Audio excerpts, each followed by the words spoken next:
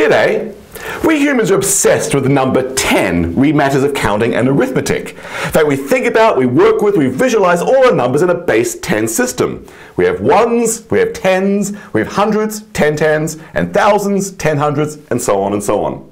In fact, the number 1,302, for example, is literally 1,000. There it is. 300s, there they are. No tens and two ones. 1,302. All right, so let's have some fun. Let's do some arithmetic on this number. Suppose I was asked to triple it. What would I have to do? Well, I would literally triple everything I see. For example, this one dot here would be tripled and become 3 dots. This dot here would triple and become 3 dots. This dot triples becomes 3 dots. This dot triples become 3 dots. This dot over here also triples and becomes 3, and this final dot triples and becomes 3 as well. And now I see the answer is 3,906. 1,302 tripled is 3,906. Great. All right, now let's get crazy. Let's see if we can now do this backwards. Pretend you didn't see this beginning question. Suppose I just gave you this final answer. 3,906, there it is. And let me ask, what got tripled to give me this answer? That is, can we do the multiplication backwards? Now, most people call doing multiplication backwards division. 3,906 divided by 3. What got tripled to give the answer 3,906? Can we work it out? Well, I look at this picture and say, okay, what got tripled? Well, I can see right here, a dot here clearly got tripled, and a dot here got tripled, and a dot there got tripled, and a dot here also got tripled, and over here I see a dot got tripled, and another dot over there got tripled. In fact, I see that 1 dot in the thousands place, 3 dots in the hundreds place, no dots in the tens place, and 2 dots in the ones place got tripled.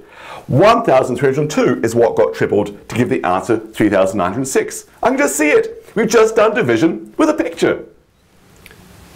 This is fun. Let's do another example.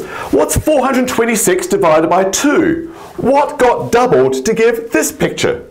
Okay, look at this and see, oh, a dot here got doubled, a dot here got doubled, clearly a dot there got doubled as well, a dot over here got doubled, another one over here got doubled, in fact a third dot over here got doubled.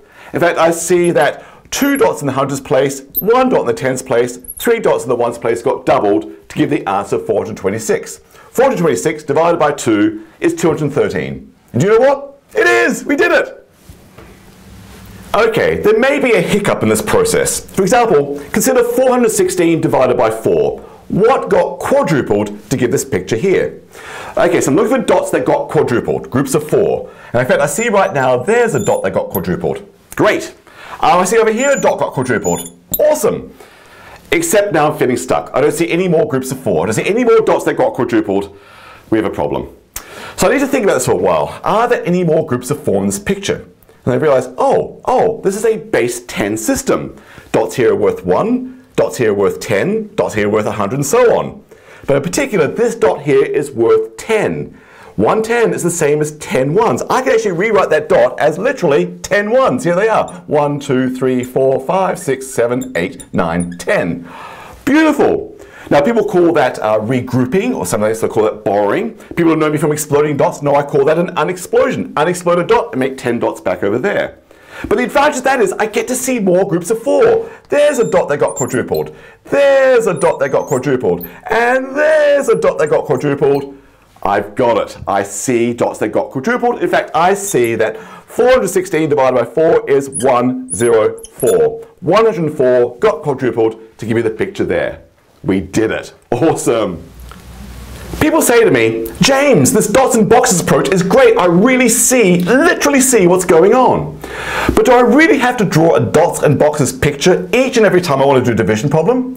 And the answer is no. If you do these pictures for a while, these pictures start to stick in your brain. In fact, you start just drawing the pictures in your mind rather than on the page. For example, let's do this one. Let's do 402 divided by 3. What got tripled to give this picture here? Okay, but let me show you what I really do on the page if I'm doing it with pencil and paper. I won't draw the picture, I'll write something like this instead. Here's 402. I can be a little strange, I'll write the divide by 3 underneath, I'll put a big bar, and I'll write an equal sign there. In my mind, I have this picture in my brain. Okay. So what I'm doing, asking what got tripled to get this answer. Did any dots get tripled in this picture so far? And I say, well, yes, amongst these 4 dots here, clearly 1 dot there got tripled.